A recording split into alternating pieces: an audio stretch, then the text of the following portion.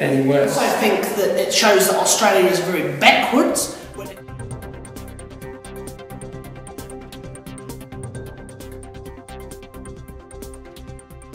Well, same-sex marriage should be legal because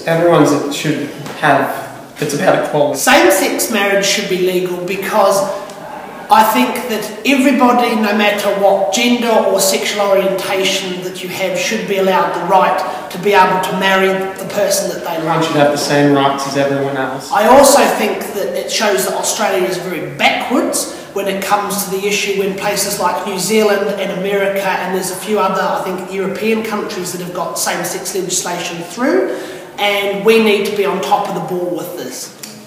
You know, that's what the foundation of humanity is, everyone being equal. And it's a really ridiculous argument to say that it's going to ruin the institution of marriage when you look at how the institution of marriage has gone down. How can it get any worse?